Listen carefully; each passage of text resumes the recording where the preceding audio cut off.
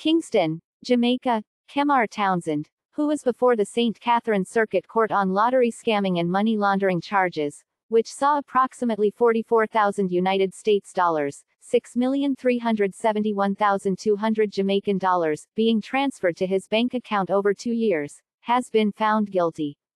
Townsend, who appeared before a 7-man jury during the 2-week-long trial, was found guilty of 3 offenses: conspiracy to obtain money by false pretense contrary to the law reform Fraudulent Transaction, Special Provision, Act, 2015, engaging in a transaction involving criminal property, contrary to Section 92(1) of the Proceeds of Crime Act, and possession of criminal property, contrary to Section 93(1) of the Proceeds of Crime Act on the 30th day of May 2022. He had been arrested and charged with the offenses in 2018.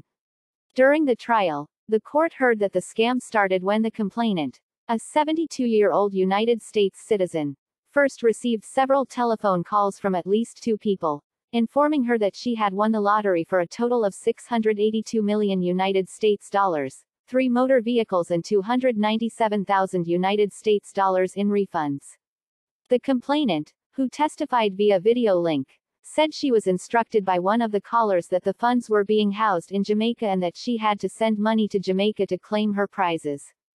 On 3 separate occasions, she said she sent money to a local bank account held by Townsend, 9,000 United States dollars on December 14, 2017, 10,000 United States dollars on December 21, 2017, and 25,000 United States dollars on January 3, 2018.